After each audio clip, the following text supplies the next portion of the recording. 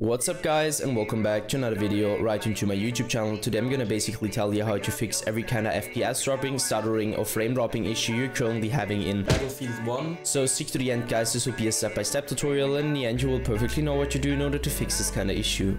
Before we start right into the video, I just want to let you guys know that I would really appreciate it if you would just leave a like, a comment or a subscription right into my YouTube channel. It would really make my day and help me out as a little YouTuber as I am. Especially subscribing would be such a big support for me guys. You would support my work here on YouTube a little bit and I'm gonna really be thankful for that, and I'm gonna thank you for that. So anyways, I would just say let's get right started.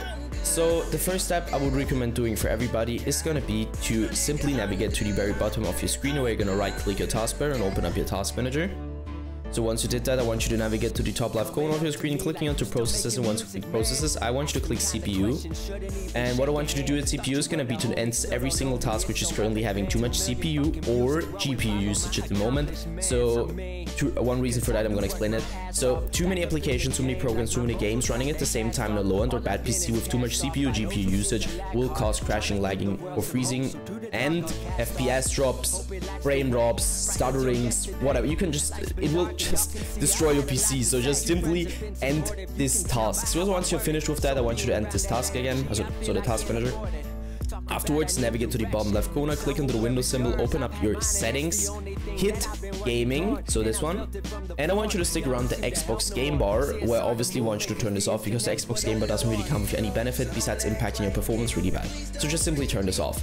Afterwards, hit captures, and once you're at captures, we'll load a little bit.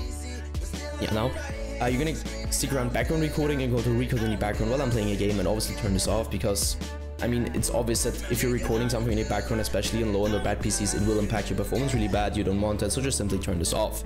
Afterwards, hit game mode, and now I can really tell you to turn this off or on. You need to check it for yourself, and just simply stick with the setting which is working better. Go back once and hit update and security, where I want you to stick around Windows update. And I know guys, it's gonna sound a little bit basic, but trust me, updating every single driver you could possibly update on your PC will help you a lot of every kind of issue you're currently having, and also with FPS drops, frame drops and stutterings. So download the latest version of Windows, and once you're finished with that, I want you to simply end this task and search for your graphics card driver application on your PC or your browser, and download the latest version of your graphics card driver just to provide the best possible performance in general for your PC. That's it for the video guys. I hope that I could actually help you out of this one. If it was like that, just leave a like, a comment or a subscription. I'm gonna really be thankful for that, and I'm gonna thank you for that. So anyways, I would just say have a nice day, see you at the next one, and bye.